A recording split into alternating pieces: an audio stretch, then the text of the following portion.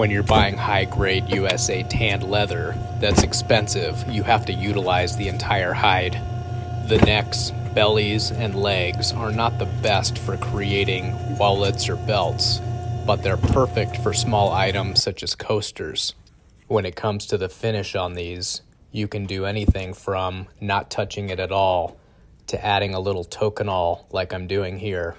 Some people go crazy with 400, 600, 800, and 1,000 grit sandpaper and even take a piece of glass to the edges.